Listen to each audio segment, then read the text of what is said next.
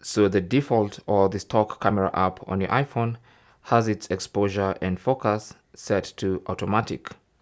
And that's what's called auto exposure and auto focus. And this is supposed to make your camera work easier. You don't need any professional skills to use a camera.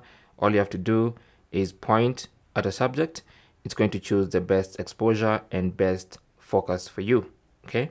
But sometimes you can tap on the screen, and once you see this yellow circle, it's gonna choose the best exposure and focus for you.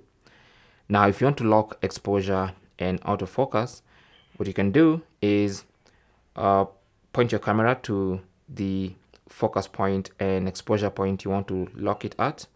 And once you're happy with the current exposure and focus, just long press until you see this yellow AE/AF lock. That basically means auto exposure and autofocus lock. So that basically means you've locked focus and exposure on the iPhone camera. So no matter where you move it, it's not going to change exposure and it's not going to change the focus. Okay, so it's going to lock the focus on that item and exposure at the point when you locked it. To disable or to turn off the exposure lock, just tap on that icon or just tap anywhere on the screen, and once that yellow icon disappears, it means you've now removed that auto exposure and autofocus lock.